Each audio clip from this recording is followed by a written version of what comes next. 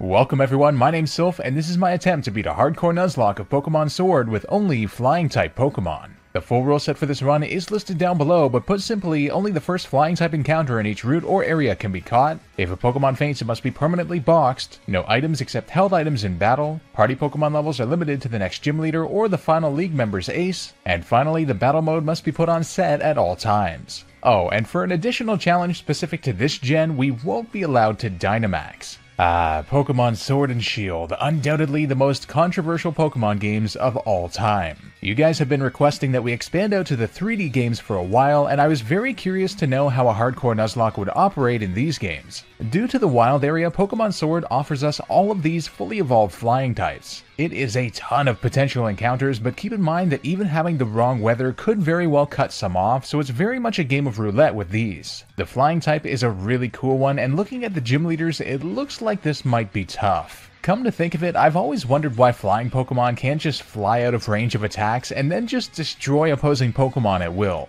You know what can fly you out of range of any threats though? Today's sponsor, NordVPN. NordVPN is a virtual private network service that encrypts your online connection to prevent hackers from getting access to your data. Let's face it, whether you're on public Wi-Fi at the local cafe or in your gamer dungeon at home, your internet connection is vulnerable. With over 5,200 servers in 60 different countries, you can connect to Nord, and to everyone else, your connection looks like it's coming from somewhere else entirely. Not only does this help you stay safe online and protect your information, but it also has other benefits. Think about it, many TV shows online, such as the Pokemon series, are only available in certain countries. By using NordVPN, you can connect to a server in a particular country that does have access to it, thereby unblocking your favorite shows and bypassing geo-restrictions. This also applies to many video games too, preventing your location from restricting what games you can play and where you can play them. The best part about it is Nord provides extraordinarily fast connections with the NordLynx protocol and only takes one click to activate, or even 0 if you enable auto-connect. I was personally amazed at how fast and efficient it is. To help you protect your connection and unblock the full potential of your internet, I've partnered with Nord to bring you their 2-year plan with an extra 4 months for free with a huge discount using our very own referral link until October 27th. Click the link down in the description below to get access, and a big thanks goes out to Nord for supporting our channel and sponsoring today's video. Let's get into the run.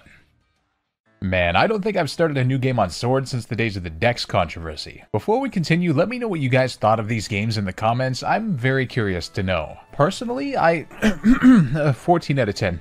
We're just about ready to start off on our adventure, and okay, that is a straight up box on my back. In Hop's house, we can go check out his oh, Jesus! Who are you? She actually scared me. I know Hop's mom is downstairs, Hop just left, and Leon is out doing champion things, so I wasn't expecting to see anybody else in this house. With that, it's time to pick up our starter, and unfortunately none of them get the flying type, so they will have to be boxed pretty soon. Regardless, I decide to join the Grookey gang on this run and nickname it Luke. I almost named it Lukey, but decided against it at the last minute. You're welcome. Leon says to Hop, "You spent the whole night with that new partners of yours, right Hop? You two getting on alright? Understanding one another? Maybe even built up a bit of love?" Alright, either he's talking about a type of partner that we're unaware of at the moment, or this man needs to go to jail immediately. On Route 1, we can get our first viable encounter of the game, a Rookity. Its evolution line is definitely one of my favorites in Gen 8, making me really excited about this catch. Once caught, I nickname her Leia, and Leia ends up having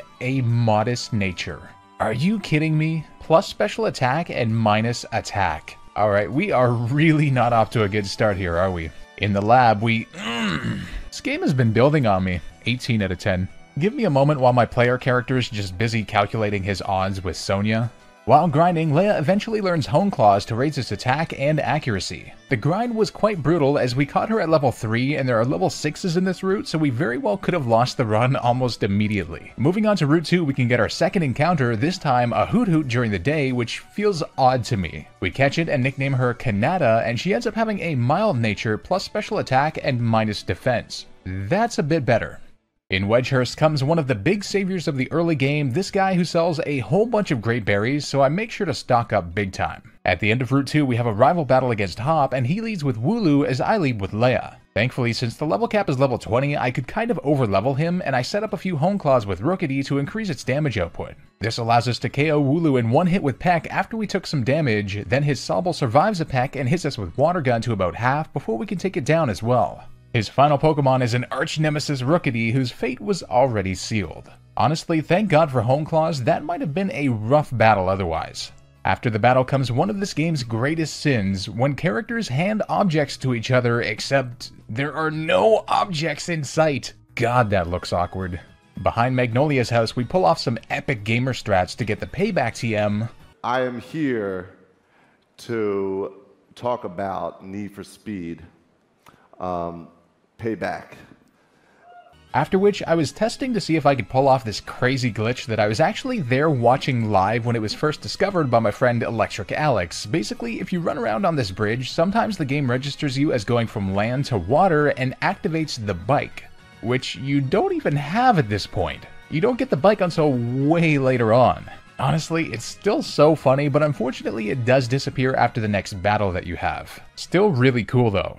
At the end of our journey on the train from Wedgehurst, we arrive at the massive wild area. Upon arrival, we're given the Pokemon box link, which I imagine will be very useful for hardcore Nuzlocks because you don't have to travel to a PC to reorganize your Pokemon anymore. Speaking of which, the wild area of course opens up a host of new encounters, but the thing is, it depends on what the weather is like at the time, so let's see what we get. As appears to be standard in the community, I'm counting each different area within the wild area as a new encounter opportunity. But of course, whatever flying type we see first is what we have to catch. Right away, we find a P-Dove flying around in the air, so I call it down and catch it. I nickname him Han, and it ends up having a Tibin nature. The plus speed is great, but the minus attack is brutal. The next area is the Dappled Grove, and it turns out it's snowing here, so the first thing I see is a Delibird. Interesting. We catch one and nickname it Mala, and Mala has a naughty nature, plus attack, and minus special defense, which is meh. Honestly, Delibird is a Pokemon I have definitely not used in-game before, and it turns out it only learns Present, which has a chance to heal the opponent, mind you, and Drill Peck via level up, so we'll see how this goes. We can also pick up the Leftovers item, which is great for early game. Now, I wasn't finding any other viable encounters since we only have the first half of the wild area open to us at this point, and I read that all the Pokemon at the Watchtower Ruins were too high leveled to catch. But I ended up finding a random Drifloon floating around at South Lake, which is pretty darn cool. We catch it and nickname it Youngling, although I forgot the G for some reason, so we'll have to go fix that in a bit. I imagine those of you who have caught on to our whole nicknaming theme here are gonna enjoy this one. Youngling has a jolly nature, plus speed and minus special attack. Man, these natures are rough. After those encounters, we arrive in Motostoke and... oh god, why? It's here in this city that we have to endure the opening ceremony for the gym challenge. Now, all I ever hear on Twitter is how hot the Galar gym leaders are, so let's just see about that. Damn, okay. Meh. Ooh, phew. Meh, whatever. Oh my sweet lady, wow. Since we now overlevel him quite a bit and got access to 60 power pluck, Leia is able to tear through Hop quite well again with the help of an Oranberry, and I think he's starting to realize his efforts are futile. But if I recall correctly, he gets pretty darn tough later on, so I'm not taking him lightly. Before the gym, we have some grinding to do, and... alright, I don't think I've ever witnessed Big Pex actually doing something, so that was fantastic. Han gets bonus points for that one. After a tough battle against a Dottler, Leia ends up evolving into a Corvisquire at level 18 shortly before the level cap, which should be a great help. You son of a b****, get over here! You wouldn't think it since it's a cave system with rock types, but the Galar Mines is actually the location of our next encounter, a Woobat, which should add some nice psychic coverage to our team. We catch one and nickname it Gamorrean, and not only does it have a relaxed nature, plus defense and minus speed, but it also has the Klutz ability, meaning we can't use items on it at all. Dear lord. At the end of the mines is our first battle against Bede, the edgelord from Edgetown.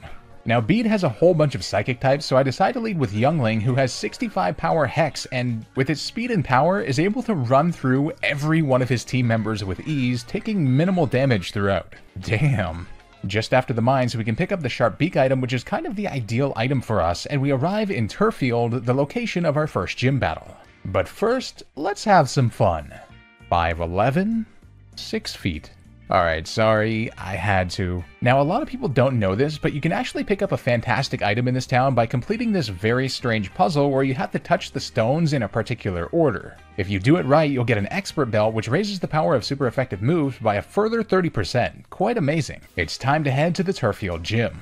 After wrangling the Wooloos with the utmost of precision, Call me Rancher Sylph, why don't you? We arrive at the first gym leader, Milo. Now this is a grass-type gym, so I wasn't feeling too worried heading into this battle. He leads with a Gossifleur, and I send out Corvisquire with the Expert build. I go for Hone Claws right away, and he uses Round, which hardly does anything. I use Hone Claws again since I know that we can, and he keeps using Round. Not wanting to risk a crit though, I go for Pluck, which is an instant one-hit KO.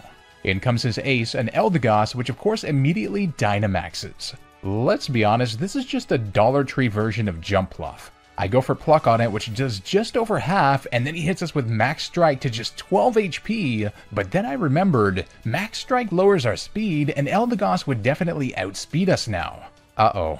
But I have a plan that might save us. Assuming he's going to use Max Strike again, I switch into Youngling, who's immune, and the prediction works and wastes one of his Dynamax turns. Not only that, but we resist all his other moves, so I hit him with Gust for little damage, and Max Overgrowth does more than half on us even still. His Dynamax turns are up though, so I hit him with one more Gust to get taken to the red, and then I switch into Han, who tanks a Magical Leaf before taking it down with Air Cutter. Alright, that was a little scarier than I thought, not gonna lie, but we came through for our first badge. Now, feeling confident from our victory, I went ahead to Route 5 without doing research on the trainers, where I ran into a double battle, and they had a Clink and Helioptile. Not good at all. In the end, despite my best efforts, Gamorrean the Woobat ended up getting KO'd due to an unlucky Charge Beam special attack boost from the Clink. Ouch. First death on the board, but Youngling saved us from that being the end of the run. Thankfully, Route 5 does give us another encounter opportunity, as we can find Nincada here. Now, Nincada doesn't yet have the flying type, but due to the automatic XP share, we'll be able to level it up without sending it in battle to evolve into Ninjask, a flying type. We catch it and nickname it Greedo, and Greedo has a hasty nature, plus speed and minus defense, which isn't terrible. Shortly thereafter, Kanata hits level 20 and evolves into a beautiful Noctowl, giving us some extra bulk and power for sure. Not too long after that, we have another evolution in the form of Han, who evolves into a Tranquil at level 22.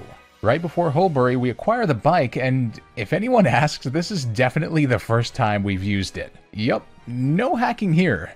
Oh god, I forgot how hideous the bike outfit is. Please reject me. I deserve it. Looking idiotic as ever, we arrive in Hulbury, the location of the second gym. We have to go find Nessa first though, and oh god, there she is, get off the stupid bike! Hi Nessa, how are you? Big fan. Wait a minute, Amphi? Is that you? I'll save you! While grinding for the gym, Greedo evolves into a Ninjask, and an idea comes to mind for this thing. In Sword and Shield, the move reminder is technically available in every Pokemon Center, so I head there to teach Greedo both Aerial Ace and Baton Pass, which should make him more useful for sure. It's time to face the second gym leader, Nessa, the Water Trainer. Looking at her team, the only thing I'm really scared about is her Dreadnought, but it doesn't have rock moves at least, so I come up with a bit of a plan. Let's see how this goes. She leads with a Goldeen, and I send out Greedo. I decide to use Harden right off the bat, and her Goldeen unfortunately gets a crit on its very first attack, but our leftovers help a bit. From there, I load up on Harden and rack up our speed boost ability each turn too, but then she hits us with Water Pulse, and we get confused. Thankfully, I get another Harden off as she now goes for Agility, but we hit ourselves in confusion before getting hit low again. From here, I'm forced to go for Baton Pass even with the confusion, and thankfully we get it off, and I pass all the boosts to Kanata. 2 agilities aren't even enough for her Goldeen though, as we still outspeed and air slash Goldeen to death through confusion. Her Arrokuda is then a one-hit as well, which would have outsped and done massive damage against us otherwise, and in comes the Dreadnought, which she immediately Dynamaxes to create a terrifying threat. Now here I went for Reflect to raise our team's defense, and it goes for Max Darkness for some reason, which doesn't do too much. I go for Extra Sensory, which doesn't do too much either, and then she goes for Max Darkness again. What in the world? But I begin to realize what she's doing as she's lowering our special defense every time. In comes the Max Geyser now, and I was worried it would be the special Water Gun variant, but based on how little it did, it looks like it was actually the physical Razor Shell. But then, after returning to normal, it uses Water Gun in the rain for huge damage. I know its ability doubles its speed in rain, so 2 water attacks would decimate anything that we have, so I have to stay in. Our next Extra Sensory just barely doesn't KO though, and then it brings us to 11 HP before we can then take it out. Whew, a tough battle, but we had a good strategy, I feel. After the battle, Chairman Rose treats Sonya and I to lunch, and man, this must be the most awkward double date of all time. Why is Oleana just hovering over us? In the second Galar Mine, we face off against Beat again, and this time I go for Greedo, who has Fury Cutter, which is super effective against everything that she has, and grows in power with each hit. So it was a pretty darn clean sweep. Incredible stuff, although we did get brought below half in the process. The rest of the second mine was quite a challenge due to all the rock types, but at one point I was like, hold on, there's a flying type in here, as a Noibat pops up. We successfully catch one and nickname it Xana, and Xana has a sassy nature, plus special defense and minus speed. These natures, man, I swear. Although we do have 6 Pokemon already, since we have a Fire Gym next, I figure Mala the Delibird will be useless there, so this might be a better option. Although Noibat doesn't evolve until level 48, unfortunately. In the hotel in Motostoke, we have our first battle against Marnie, and I accidentally just accepted her battle straight up. Because she leads with 2 fighting types, I just kinda went with it, and Noibat was sent out first against her Krogunk. Air Cutter takes it down in 2 hits after we were brought low by Venoshock, and she brings in Scraggy next. I switch into Greedo here, who takes it down in 2 aerial aces after being brought below half by Headbutts. In comes the big threat that I kind of underestimated, Morpeko. Unfortunately, our best bug move is Fury Cutter, which is super weak on its first hit, so I'm forced to baton pass our speed boost into Kanata.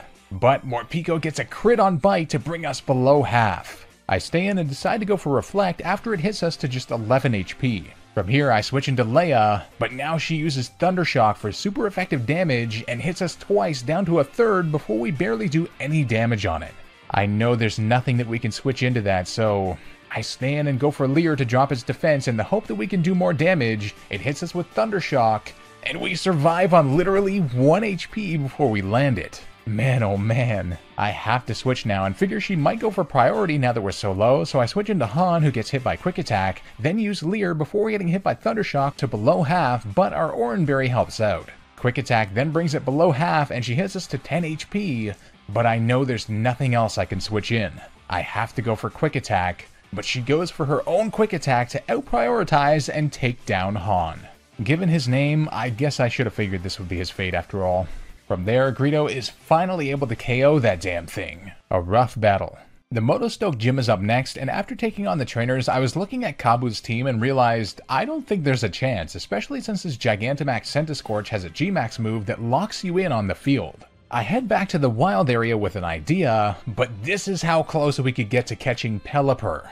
And oh man, why can't it just fly over an inch more to us? This makes no sense. Thankfully, after a ton of searching and figuring out weather patterns and encounter areas, it turns out Wingull is now available at the West Lake during normal weather. We catch one and nickname it Poe, and Poe has a lax nature, plus defense and minus special defense. Not bad. After a ton of grinding, Wingull ends up evolving into a Pelipper and gets the Drizzle ability, which automatically starts rain. I replace Delibird yet again, poor thing, and attach the Expert Belt on Poe and head for the Fire-type gym leader, Kabu. He leads with a Ninetales and I send out Kanata. He burns us with Will-O-Wisp before Air Slash then does a bit less than half. It then uses Ember and gets a crit, and our next Air Slash barely doesn't KO. I then decide to set up Reflect, knowing Arcanine's coming out next before I can then take it out with below half. Arcanine then comes in with the Intimidate, which doesn't do anything to us really. Then Air Slash does over half as we're brought to 19 HP. I'm forced to switch though, so I decide now's the time to send in Poe, who starts the rain. Flame Wheel does 1 HP damage before we KO it with Water Pulse after it burns us. In comes his final Pokemon, Centiskorch, which proceeds to Gigantamax into this terrifying beast. Thankfully, it only has moves that we resist, and Pelipper's Rain Boosted, Expert Belt Boosted, Stab, super effective Water Pulse is a 2-hit KO. Without Pelipper, I think that would have been a disaster. But we got the 3rd badge. As a reward, Youngling ends up evolving into a Drifblim, definitely a big improvement and should be helpful moving forward. Once I collect a whole bunch of watts, I decide to hit up the Digging Duo now that we have access to them, hoping to power up Pelipper even more with a certain item. And thankfully we do end up getting it, the Damp Rock, which now extends the duration of our reign to 8 turns. The second half of the wild area also grants us a new encounter in Bridgefield, a Gyarados, something that I've been really looking forward to. We catch it and nickname it Ventress, and Ventress has a hardy neutral nature and is going to replace Noibat for now. We then arrive in Hammerlock, the massive castle city in the center of the region. Here we can pick up 2 great items, the Wise Glasses to boost all special moves by 10%, and the Muscle Band which does the same for physical moves. Here we also discover a battle taking place between a Gastrodon and a Rhydon. My dude, you're gonna get f***ed up. I also use the move reminder to teach Gyarados Ice Fang, which should provide us some great coverage. After Team Yell and Hop go off to frolic around, this Silicobra just slowly slithers off in the distance. Well, that was awkward. Oh, Jesus! On Route 6, we can find our next encounter, which is a 2% chance to find in the grass here, but we eventually get one, a Hawlucha, which we catch and nickname Ayla. Ayla has a naughty nature, nice, plus attack and minus special defense. Any plus attack is fine by me. I replace Leia for now since it doesn't evolve until level 38 anyway. We can also find the light clay item to extend the duration of light screen and reflect, which should be very useful. In Snow on side, we have another battle with Hop, and his Cramorant is handled well by Gyarados, especially with Intimidate, but it did paralyze us with its ability as we KO'd it. His new Toxel is a threat, but it only has Nuzzle at this point, which is very low power, so we can handle it with 4 times effective Bulldoze, which I taught to Ventress via TM. Our newly evolved Youngling then handles Drizzile quite well, whereas our newly obtained Ayla destroys Silicobra, which could only hit us with a resisted Dark-type move at best. After obtaining Fly from a house nearby, it's time for the 4th gym. Upon defeating the gym trainers, I cannot take grinding anymore, so even though we're a bit below the level cap, I challenge Gym Leader Bea. This is a fighting type gym after all, so I'm not super worried. She leads with the Hitmontop, and I send in Ventress to get the Intimidate off on it. I then immediately switch into Greedo, who 4 times resist fighting, and begin to start setting up Hardens for our Baton Pass strategy. Hitmontop does bring us below half in the process, but thanks to our Citrus Berry we can use 3 of them and Baton Pass into Hawlucha, who is an absolute nightmare for her team. I use Hone Claw a few times, that way our attack and accuracy can raise so Fly won't miss anymore, and then I proceed to sweep her entire team with Fly, and that includes her Gigantamax Machamp too. A flawless effort, Xana. 4 badges. Youngling then handles a rogue bead really well, and Sonia loses her mind from the mural collapsing, and we arrive in the beautiful little town of Ballinlee. After handing this guy a letter from the little girl in Hammerlock, who he says is supposed to be long dead, the girl in the corner is apparently mad at us for being rude by interrupting her conversation. What? Who? Alright, I'm out of here. I travel back to Hammerlock to purchase the stupid fire outfit for a particular reason. This guy back in Ballinlee gives you the Acrobatics TM if you have it on. Don't ask why, all I know is it's a great flying TM for us, doubling in power if the user isn't holding an item. With that, it's time for the 5th gym. Knowing it's a fairy gym and that the level cap is now 38, I decide to actually deposit Xana since it's a fighting type and pick up Leia again, who, after some grinding, evolves into a beastly Corviknight, which is part steel, and learns Steel Wing, which is perfect for us. I also use a body press TR on it, and you'll see why in a second. After passing her ridiculous audition, it's time for the fairy type gym leader, Opal. I was initially worried about this battle, but I think Corviknight is a great answer for her. She leads with a Galarian Weezing, and I lead with Greedo. I can only manage 2 Hardens before Baton passing it to Leia, and we're immune to the predicted Sludge. From here, I can use Hone Claws, and Opal's stupid quiz questions also give you stat boost if you get them correct, so Corviknight quickly becomes nearly indestructible as Weezing goes down to Steel Wing. In comes Mawile now though, which not only has Intimidate, but is not hit super effectively by Steel despite being part Fairy type, but now, with our raised defenses, Body Press is able to one-hit KO. From here, her Togekiss actually survives a Steel Wing, hits Ancient Power, and gets the Omni Boost, but Leia is basically the Omni Boost master at this point and takes it out with another. Her final Pokemon is a Gigantamax birthday cake, and Leia's feeling pretty hungry and devours it all in one bite. Poor thing. Oh Speed, watch out! On the Route 7 bridge, Hop interrupts us and starts a battle with us that we apparently can't decline. Uh-oh. He leads with Trevenant as Greedo is sent out on our side. We get taken to just a third by a crit Shadow Claw before we can take it out with Acrobatics. He sends in a Heatmore next, and Poe is a great counter for it, taking it down in 1 Water Pulse. However, he next sends out a Boltund, which I completely forgot that he has. I send in Leia, who tanks it with over half, but the most that we can do is Steel Wing for about a quarter. Then it uses Roar and sends in Greedo again. Oh, that was the worst possible switch. I'm then forced to hard switch into Youngling, and Spark does more than half and paralyzes. I switch into Kanata now, and he goes for Crunch, which does less than half. I desperately need to get a Reflect up here, but Spark actually does enough damage to take down Kanata from there. Rest in peace, my sweet warrior. Kanata was actually my plan for the next gym too, so not good. I have no choice now, so I send in Gyarados with Intimidate, and 4 times super effective Stab Spark actually just barely doesn't take us out, so I Dragon Dance and then can outspeed and take it down with Crunch. After all that, he sends in a new Snorlax, but thankfully Leia is able to handle it quite well by resisting Body Slam and using Body Press in return with the help of its Citrus Berry. His last Pokemon is Inteleon, and we just barely survived 2 Snipe Shots on 8 HP to take it down in 2 Drill Pecks. Wow, that was tough. Route 8 brings about a new encounter for us, a Rufflet, which we catch, and it ends up having a Brave Nature plus attack and minus speed, which is interesting. I name it Kylo and box it for now, as it doesn't evolve until level 54. Once we get the Brick Break TM, I teach it to Ayla, which should be much better than 80% accuracy submission with recoil that we've been using. With that, we arrive in Chichester, the location of our next gym battle.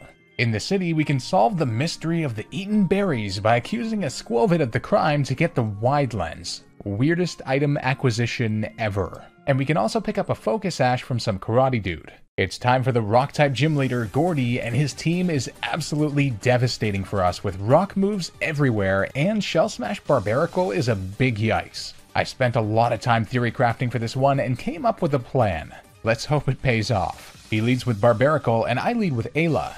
I go for Brick Break off the bat, which does do over half, but then he goes for Shell Smash. I know he's going to outspeed us now, and he goes for Razor Shell with massive power, but I had put the Focus Sash on Ayla, so we barely survive and can then take it out with another hit. Whew. In comes Shuckle now, and I switch into Poe here, who gets hit by Rock Tomb to lower its speed as well. However, I don't plan to keep this thing in. With the rain up, I switch into Ventress now, whose Intimidate helps soften the blow of Stone Edge, although it got a crit to almost half. Ventress just learned Dragon Dance recently, so I use it once, get hit by Stone Edge too low, so now I have to use Waterfall to take out Shuckle. With the power of the Expert Belt, Rain, Stab, and Super Effectiveness, Waterfall is then able to KO his Stonejourner, and is 4 times super effective against his Gigantamax Colossal, so it's a one-hit KO on it as well. A crazy strat and some close calls, but it paid off for sure. Sonia invites us on another date for winning too, so that's always nice. After defeating Hop in Battle Deathless, this time actually having been prepared for his battle, we make it to Route 8 where we finally get the upgrade to our bike that lets us traverse across water. Here we can also pick up another encounter, a Mantine named Grievous, which has a Brave Nature, which is terrible, so I doubt we'll use it, but it's worth catching just in case. We arrive at Spikemuth and are challenged by Marnie, but this time we have Ayla, who's able to Swords Dance while her Liepard just nasty plots, and then we can use our newly learned Flying Press move, which is both fighting and flying type at the same time, to absolutely sweep through her entire Dark and Fighting team. Incredible. Take that, Marnie. That's for my boy Han. Once Team Yell is taken care of, we can challenge the 7th gym leader, Piers, and I had a perfect strategy for him. He leads with Scrafty, so I lead with Ayla. And he uses Fake Out on the first turn to flinch us, and then I can just use Encore so that he's locked into that, and it of course does nothing unless it's the user's first turn on the field, so he's just stuck there for 3 turns doing no damage, and I can Swords Dance and then sweep through his entire Dark team with Flying Press. Amazing stuff. Realizing we're still wearing the stupid fire outfit, I decide to be a bit more professional up in here by buying the whole flying set. Ah, much better. With that, it's time to head back to Hammerlock for the 8th and final gym. A dragon gym led by none other than Alright, I'm gonna say Raihan? I don't think anybody knows how to pronounce this, to be fair. I specifically remember his team being a nightmare during my first playthrough, and it looks like it might be even worse for a flying team. I come up with the best strategy I can and go for it. Raihan's battle is a double battle, and he leads with Flygon and Gigalith, which starts the Sandstorm, as I lead with Ventress and Leia. Ventress does get the Intimidate off to lower both her attacks, which is great, and I go for Dragon Dance and, well, I made a mistake. You can literally see me realizing it. I thought I taught Leia Reflect, but it turns out it was Protect. Oh no, not good at all, since his Flygon has Thunder Punch. But there's nothing I can do now. Flygon hits Ventress for 2/3 damage, we get Dragon Dance off, then Gigalith goes for Stealth Rock. Oof. I go for Ice Fang to outspeed and take Flygon down in one hit Gigalith for about half with Body Press, then it hits Leia for minimal damage. In comes Sandaconda, and I go for Waterfall to take Gigalith out since Sandaconda has little it can hit Gyarados with anyway, and Drill Peck does about a quarter on Sandaconda. In comes Duraludon, and had Gyarados not just been paralyzed, we would have been okay, but now I'm forced to switch, so I send in Ayla. Duraludon Gigantamaxes and hits Ayla for big damage, Body Press does little on it, and then Leia gets hit by Glare. I next go for Flying Press, and now that Leia is paralyzed, it gets outsped, and Max Rockfall takes Ayla down. Ouch. From here, I switch in Youngling, who takes Duraludon down with Shadow Ball, and then Sandaconda is a slow process with double paralysis and protect, but we eventually wear it down for the win. Man oh man. I was wondering why Ayla didn't do as much damage as I expected, and it turns out I had accidentally given it the Muscle Band instead of the Expert Belt. Well, these sorts of things happen in Hardcore Nuzlocks. At least we now have all 8 badges. Before we head to Winden, I hit up the wild area to buy a couple things from the Watt vendors. I buy a Wishing Piece and also the Scald TR, which is an incredible move for Pelipper. Now why the Wishing Piece, you might ask? Well, it's for a new encounter in the Hammerlock Hills part of the wild area. It's quite a complex Pokemon to have spawn, and the method is kinda crazy, but basically you need to get a purple beam on the den. After about 20 minutes, we're able to get the correct one, and the spawn is none other than a Charmeleon. After taking it down, we're able to capture it, and I nickname it Vader. Vader ends up having a timid nature, which is pretty much ideal. Amazing stuff. After grinding it a bit, Vader ends up evolving into a beastly Charizard, a Pokemon that I rarely get to use in playthroughs, so I'm excited for this. I use the Glimwood Tangle Pokemon to EV train it in Special Attack, followed by the Pokemon on the Snowy Route 10 for some speed EVs. After making it through, we arrive at our final destination, Winden City. Here, we can finally buy some vitamins from the Pokemon Center to top up our EVs, or at least as much as we can afford at the moment. With that, it's time to head to the stadium for the Champion Cup. The first battle we have is against Marnie. Now Marnie's battle, well, as Mr. Antler Boy and I have discussed at great length, she's very easy to strategize around. Yeah, surprisingly, she's even easier to beat than you'd be if we were to compete in a Nuzlocke. Alright, that's it. Last time I'm having that guy on. But basically, Marnie starts off with a Liepard, and its only attacking moves are Fake Out and Snarl, making it perfect setup bait. I essentially just send out Greedo and stack up Hardens and Speed Boost, and then just Leech Life for the one-hit KO. Because of the Torment, I have to use Harden again against Morpeko, get hit by Spark, but then Leech Life just recovers our health. Scrafty is then a one-hit with Acrobatics, and the same goes for her Toxicroak, although another Harden caused us to get poisoned. Her Grimmsnarl then comes out and Gigantamaxes, but this is the perfect time to baton pass to Leia, who's immune to Toxic of course, and who tanks Gmax Snooze well, uses Hone Claws, and then Steel Wing for massive damage, but then we get put to sleep by the next one, but it returns to regular form before we can then wake up and take it down with a Drill Peck after Torment. A solid battle. The last semi-final match is against Hop, our rival. He starts with a Dubwool, and I lead with Gyarados. Not only do we get the Intimidate here, but its best move against us is Body Slam. I start Dragon Dancing as it uses Cotton Guard, and then on its first Body Slam it gets the Paralysis, but I had prepared with a Cherry Berry. After a few more Dragon Dances, we take it down in a couple waterfalls, then good thing I retaught Gyarados Bulldoze, as that was quite literally our only way of dealing with his Pincurchin. From there, we sweep through his Corviknight and Snorlax with Waterfall. Ventress is an absolute legend. However, I had forgotten that Hop actually Dynamaxes his Inteleon here, and we barely don't KO with the Waterfall. It uses Max Darkness, but we survive on just 8 HP and can outspeed to take it down on the next turn.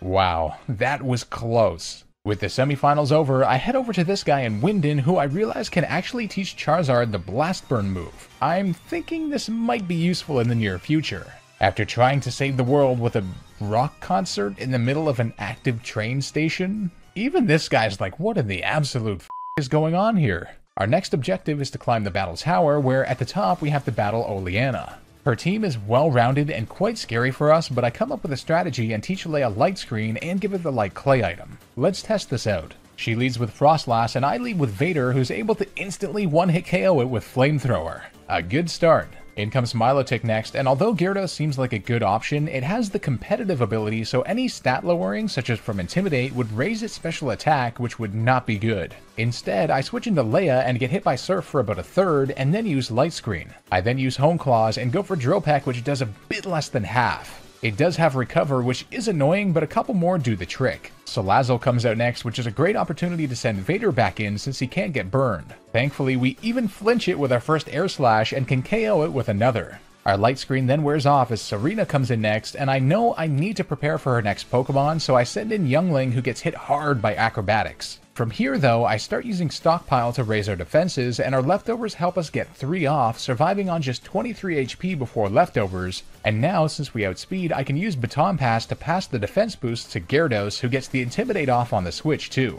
Now I can start Dragon Dancing, being brought to just above half after 3 before we use Ice Fang. We get a lot of Shell Bell recovery after the KO, and in comes Garbodor. This is the only way I could think of handling this thing, as it is a beast, and Bulldoze still doesn't KO, and its weak armor activated to raise its speed, but thankfully Max Rockfall brings us to just half, and after our Dragon Dances, we still manage to outspeed and take it down with another. We next return to the stadium for what are called the finals matches to determine who will challenge the champion. The first 3 trainers, although they have updated teams, we kind of handled in a somewhat similar way as before. Against Bede, we used Greedo to stack up defense curls with the help of a Citrus Berry, then Baton Pass those to Leia, who can shed the Intimidate, which does get past, with Hone Claws, then sweep her team with a combination of Body Press and Steel Wing. Against Nessa, Golisopod was a new threat, but Greedo worked well against it, getting some Hardens up, although we did get our defense dropped once by Liquidation, cutting my plan short. From there, I Baton Passed into Youngling, who could then use Stockpile, and then further Baton Pass all of those boosts from both of them to Gyarados, who performed a sick Dragon Dance sweep afterwards, and her Pelipper's Drizzle even helped us out in a way too. In the end, after our berry, we were left with a bit less than half health, being able to smash her newly Gigantamax Dreadnought too.